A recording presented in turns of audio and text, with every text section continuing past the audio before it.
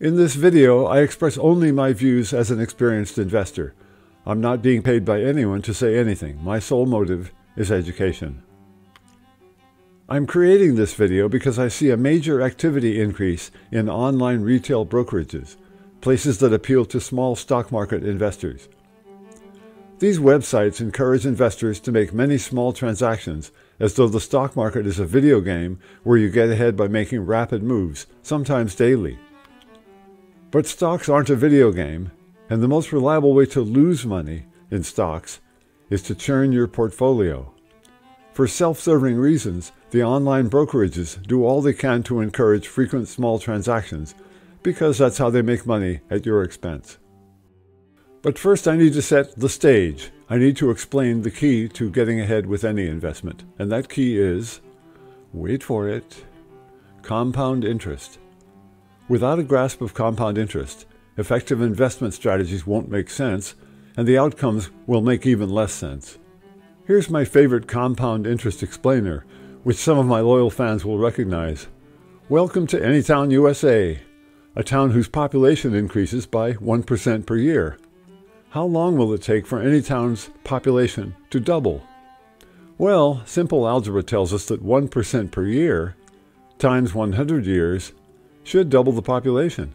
If the population increases 1% per year, in 100 years, it should have exactly doubled. Doesn't that sound right?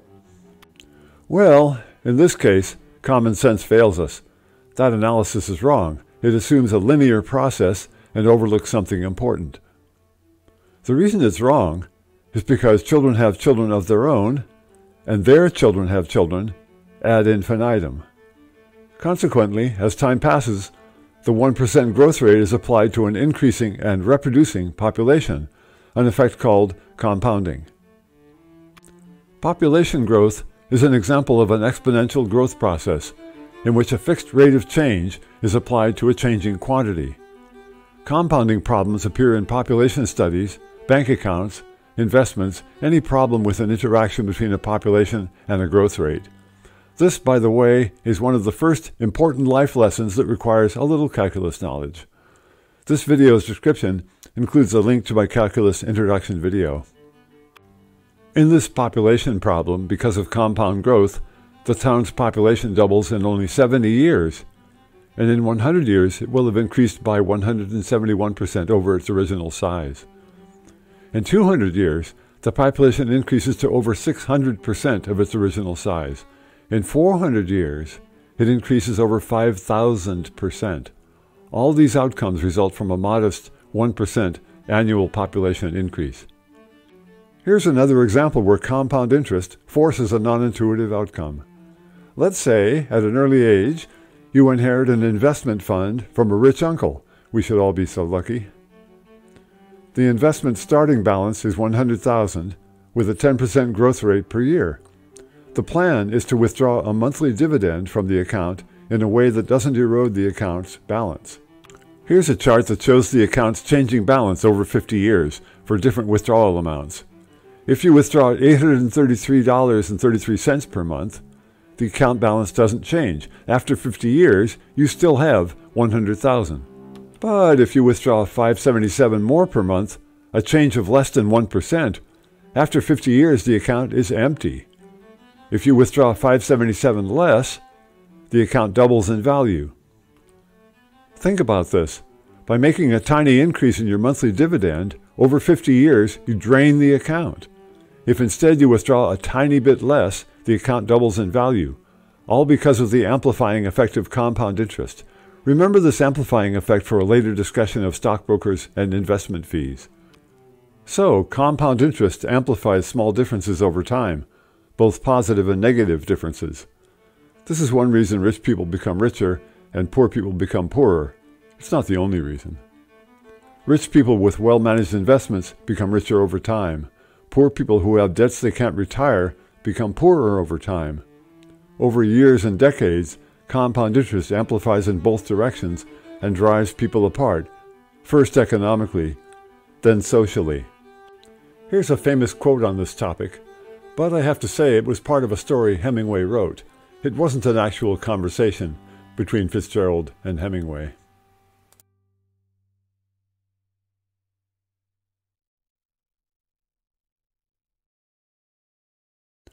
Let's say you've gotten to the point where you have some money set aside, something north of $1,000, and you want to know how to invest it. A bank savings account is a non-starter because available interest rates are well below the inflation rate, so that's out.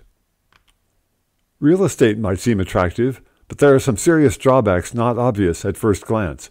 Remember that the 2008 economic meltdown was triggered by a wave of subprime mortgage defaults on properties that, because of the mortgage crisis itself, suddenly had less value than the cost of their loans. Cryptocurrencies are another non-starter. They're much too volatile, and some will argue they're not real money anyway. This may change in the future, but for the present, caution is advised. Given the alternatives, the stock market is a good choice, as long as you know how to get in without being taken in. Over the past 40 years, the S&P 500 stock market index grew about 9.5% per annum. The Dow Jones Market Index showed a similar return over that time, but economists anticipate lower overall market returns in the future, a topic to which I shall return. This quick summary points to the stock market as a good investment compared to the alternatives, but there are some pitfalls new investors need to avoid. When you visit a doctor, it helps to know something about medicine and to make healthy choices, but you don't need to be a doctor yourself. When you board an airliner, it helps to know airline policies and practices, but you don't need to personally fly the airplane. But unlike most life activities, when you invest your money, you do need to fly the airplane. You need to be at the controls and know what keeps the airplane flying. If you don't, if instead you hire financial counselors and brokers and take their advice, studies show the average investor's returns fall well below published market growth rates. Put very simply, a pilot's job is to take you home. A doctor's job is to take your temperature and your pulse. A stockbroker's job is to take your money. To solve this problem, to avoid the unnatural burden imposed by stockbrokers and financial advisors, take Warren Buffett's advice and invest in something called an index fund, a special fund that normally has very small fees and simply tracks a market index like the Standard & Poor's 500 or the Dow Jones Index. The reason an index fund keeps up with the market average is because it is the market average. Such a fund is composed of the same stocks the index tracks. And if you choose the right fund, there are little or no management fees because there's nothing to manage. Another advantage of an index fund is that it's more stable and balanced than a typical investment portfolio because it consists of a wide assortment of stocks from different market sectors. If windmills and solar panels eat into coal and oil profits, you don't suffer because the index fund covers both sectors. If electric cars kill demand for gas-powered cars, you don't suffer because the index fund includes both. Not surprisingly, stockbrokers and financial advisors have ingenious but self-serving arguments against index funds. Here are some claims made by the professionals to justify their services. Hiring a professional will assure better returns than managing your own portfolio. The Wall Street Journal decided to test this claim. For 14 years, they ran their now famous dartboard contest. In the contest, Wall Street Journal reporters threw darts at a list of stocks and tracked the price of the stocks the darts hit by chance. Over the years, the professionals' picks came out a bit ahead of the dartboard stock list, but this likely resulted from the so-called announcement effect. It turns out the Wall Street Journal published the picks of the professionals, and readers reacted by bidding up the price of those particular stocks. This gave the pros an artificial advantage. But at the end of the 14-year contest and overall, the professionals' performance was about the same as random picks. But if brokerage fees, sales commissions, and the tax implications of frequent trades are taken into account, the pros fell well behind market indices. Here's another claim made by industry insiders. Professionals know investment secrets that give them higher than average returns. Well, point one, there's no evidence for this. Statistical studies repeatedly show that, on average, managed investment accounts fall behind market indices because of bad choices or added costs or both. Point two, if there really was some secret sauce that could consistently, reliably create higher than average returns, the secret would come out, everyone would practice it, and that would become the new market average, the same average that index funds track. This is because nothing stays secret for long. with the possible exception of where Jimmy Hoffa is buried and why people buy pet rocks. Point 3. If stockbrokers really had special knowledge that could create a higher than average rate of return, they wouldn't need your money to stay solvent. They could become independently wealthy by investing their own money. But for some reason, even though they're investment experts, they need your money to stay afloat. Something is rotten in Denmark. Point 4. If these investment secrets come from insider information not available to the public, be very careful. Trading on insider information is illegal and is aggressively prosecuted. In the big picture, brokerage fees are small, not very important. Oh, on the contrary. Remember the amplifying effect of compound interest. Typical brokerage fees are 1 to 2% of a client's portfolio. For this example, I use 2% to account for the less obvious drawbacks to having a managed account, like the tax implications of frequent trades, and the additional burden of sales commissions, which are often concealed from the investor. For the market itself, I chose a growth figure of 7%, consistent with recent trends and the study quoted earlier. In these examples, we compare a no-fee index fund that yields 7% per year against a managed account that yields 5% because of brokerage costs and accompanying losses. In the one-year chart, the index fund comes out ahead by 2%, not surprising. In 5 years, the index fund pulls ahead to 11%. This shows the amplifying effect of compound interest. In 10 years, the index fund is ahead by 22%. In 20 years, it's ahead by 49%. In 40 years, 123%.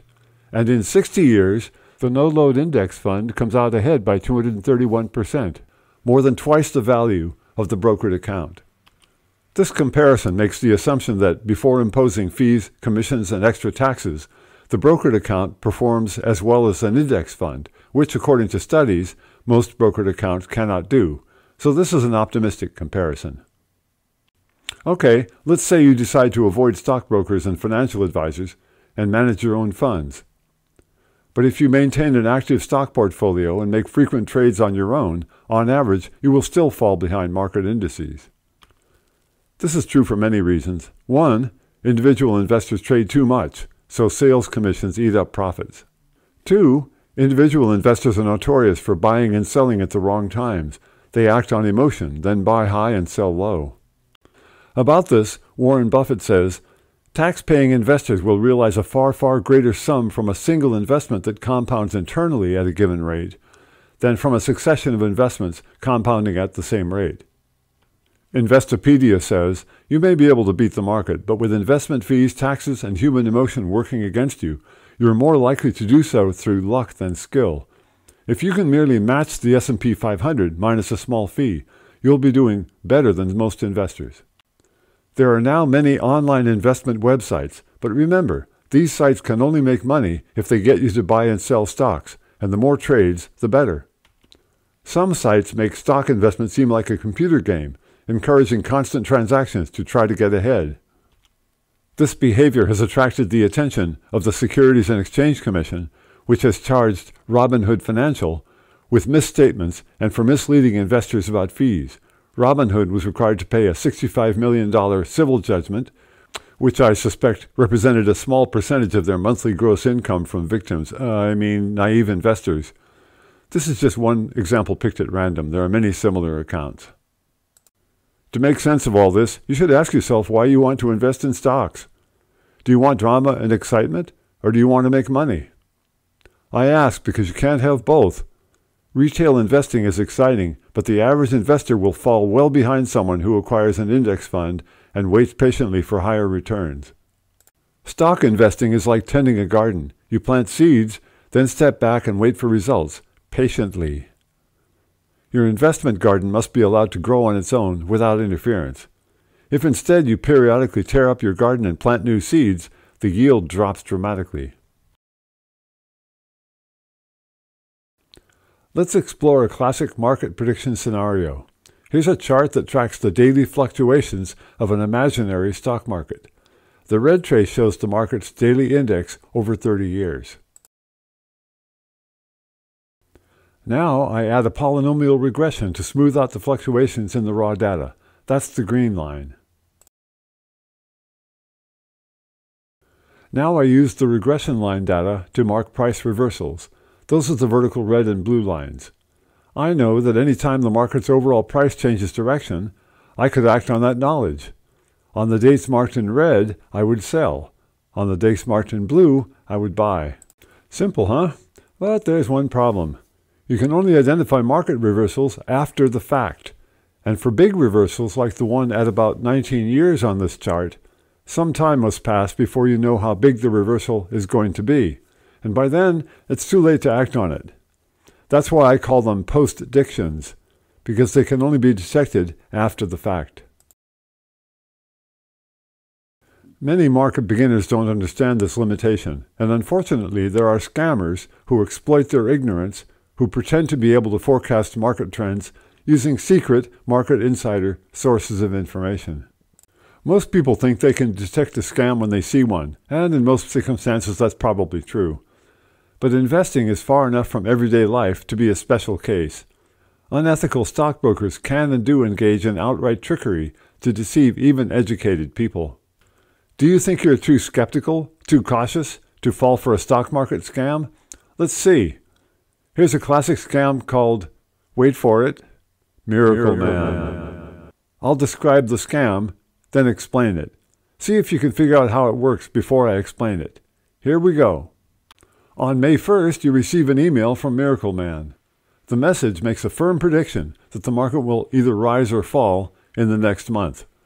The prediction is not about a few stocks, but the entire market.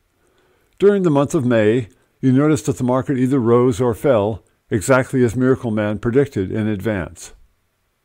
On June 1st, you get another Miracle Man email with another prediction, and during the month following, you see it also turns out to be exactly right. This same pattern repeats for 6 months. In his emails, Miracle Man predicts the direction of the entire stock market weeks in advance, and he is always right. You realize that if you had acted on his predictions, you would have become rich. On October 1st, you get a final email with another accurate prediction, but in this message, Miracle Man correctly points out that if you had followed his advice, you would have made millions, and he asks for control of your portfolio. I emphasize again that this is a scam, a trick. It doesn't rely on insider information or any special knowledge of the stock market. How does Miracle Man do it? How can anyone predict the entire market for 6 months straight with perfect reliability? Before I reveal how this scam works, here are some general points an intelligent, skeptical person should consider when confronted by a seemingly miraculous appeal like this. If someone could predict stocks with perfect accuracy, he could drain the market of its capital and become absurdly rich. But if the market could be drained this way, businesses would refuse to raise funds using stocks and the market would collapse. The market hasn't collapsed, so something is rotten in Denmark. If Miracle Man could really predict the market with perfect accuracy, he could become rich using his own funds, or he could talk billionaires into following his tips. He wouldn't be sending you emails asking for access to your little piggy bank, so again, something is rotten in Denmark. The Miracle Man scam doesn't use insider information to work, but a general word of advice. Anyone who claims to have special knowledge of the market may be using insider information to get ahead, and if you follow their advice, you might be prosecuted for insider trading. So be careful with market advice that comes your way. If you hear a hot stock tip that's not also in a newspaper or online, don't trade on it. Okay, now for the reveal. Here's how Miracle Man works. First, Miracle Man gets hold of a very large address list, easily acquired online. Ideally, the list length should be a power of 2 for a reason that will become obvious. Next, Miracle Man divides the list in 2 and gives each group of recipients an opposite prediction. The market will rise or the market will fall. He sends the emails. After a month has passed, Miracle Man throws away half the addresses, those that got a wrong prediction, and divides the remaining list in 2 and starts over. For 6 months, Miracle Man repeats the process, each time throwing away half the addresses. This means a very large address list becomes very small, but those recipients have gotten a seemingly miraculous run of accurate market forecasts. Unless they're very skeptical, those few may want to give Miracle Man control of their portfolios. Okay, Did you figure out how this works before the reveal? Most people don't, mostly because people aren't skeptical enough or trained in game theory and logic. Here's another reveal. Point 1. The stock market cannot be predicted in a way that would allow an honest person to consistently and reliably beat market averages. Point 2. The market's unpredictability is proof of its overall fairness. A predictable market would be unfair to people excluded from the prediction, and that's why insider trading is illegal. Point 3. The market's unpredictability is why people with index funds do better than the average active trader. Now for the task of choosing an index fund. I said at the start that I wasn't being paid by anyone, and apart from recommending index funds as an investment, I don't intend to be too specific. Here are some suggestions. In choosing an index fund, look for a fund that tracks a major market index like the Standard & Poor's 500 index or the Dow Jones index. Avoid derivative index funds, meaning funds that don't track all the stocks in a market index, unless you have a good reason. Then examine the fund's details for key desirable traits. Here's an example online chart I acquired by entering a stock code into Google's online search engine. I removed identifying information from the chart to avoid seeming to promote any specific fund for 2 reasons. 1, I don't intend to recommend any specific fund. And 2, good quality index funds are much the same. They follow the same indices and most have low expense ratios, so there's little reason to favor one over another. If you want to use this method to evaluate a fund, enter its stock code into Google or another search engine and read the provided information. In particular, select chart options to show a 5-year or longer growth curve, as in my example. Obviously, past performance can't be used to predict the future, but it may give a rough sense of the fund's behavior over time. Notice the items along the bottom of the chart, in particular the front load and the expense ratio. A desirable index fund should have little or no front load and a small expense ratio as shown in this example. The expense ratio should be small to reflect the fact that index funds require little or no management over time. In the event of a large purchase, some funds may waive the front load, but this should be researched in advance. The Morningstar rating at the lower right may provide useful guidance if you take the time to research what the rating means. For comparison, here's a 5-year chart for the Standard & Poor's 500 market index, which shows that my example fund, which was designed to track this index, matches its growth almost exactly. But I emphasize that you should learn enough about equities to be able to choose an index fund using your own knowledge. Remember from my prior examples that you're piloting your own financial airplane. And again, avoid online brokerages to the degree possible. They have a terrible reputation. Here's a recent news story in which the Securities and Exchange Commission warns against engaging with online brokerages, which do all in their power to make equities investment seem like a video game with many fast moves, each of which reduces your profit and increases theirs. Let me address a related topic, credit cards. In my opinion, one of the most corrosive and destabilizing financial schemes ever invented. For various reasons, in modern society, having a credit card is essential, but the interest rates charged on credit card debt would probably be illegal in any other context, sometimes as high as 35% for cards offered to people with poor credit ratings. That's right, the very people least able to afford high interest rates. I have one credit card. I never have more than one. My bank automatically pays the balance on the card every month, so I never have an overdue balance and I pay no interest. This means I get a free 30-day loan on purchases I make with the card. How can a bank issue me a free card and loan me money every month but charge no interest? That's easy to answer. The credit card system is paid for by poor people who do pay interest and other fees they can't afford. If you have an unpaid balance on your credit card, please think about this. The interest payments you make that you cannot afford go into the pockets of rich people who don't need the money. Your credit card charges are paying for some rich person's yacht. Unlike COVID-19, for this disease the cure is simple. Never run an overdue balance on your credit card. It's joke time. Near the end of my videos, I normally tell one joke from my secret stash of pretty good jokes. Here goes. A doctor calls his patient. Mr. Jones, I have some good news and some bad news. Mr. Jones says, tell me the good news first. The doctor says, the good news is you have 24 hours to live. Mr. Jones says, wait, what? I have 24 hours to live? And that's the good news. What's the bad news? The doctor says, okay, I forgot to call you yesterday.